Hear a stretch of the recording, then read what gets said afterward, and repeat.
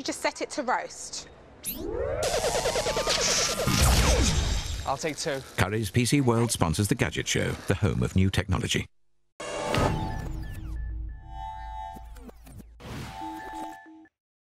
This is what Canon are claiming is the world's smallest and lightest digital SLR, their new EOS 100D. Clearly it's too large to be pocketable, but it's nevertheless 170 grams lighter and considerably smaller than their normal entry-level-ish sized 700D. It's clearly a response to the rise of mirrorless compact system cameras that still have interchangeable lenses but save size by not having an optical viewfinder. This Canon, however, does have a mirror in there, so you can see what you're shooting optically.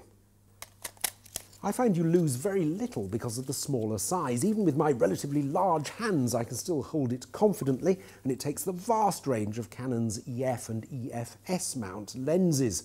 Even though there are a few physical controls absent, like the ones for white balance or metering type, for example, it more than makes up for it with this excellent touchscreen that you can turn off if touchscreens don't agree with you. It uses the same 18 megapixel resolution as the 700D, and the sensor's a good one.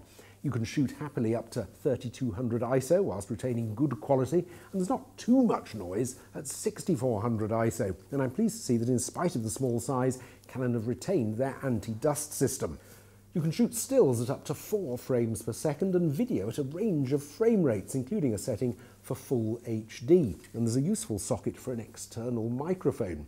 If you're using the internal microphone, though, you might want to invest in one of Canon's silent focusing STM lenses. There are some compromises, though. You don't get the articulated screen of the 700D, the battery capacity is slightly smaller, and the built-in microphone isn't stereo, it's mono. If you need those features, you're probably better off with a 700D. Also, if you tend to use Canon's larger lenses, you might find the weight and size saving of the body rather unimportant. However, overall, I think it's a great idea from Canon to make digital SLRs smaller. It's a great camera, and I wholeheartedly recommend it.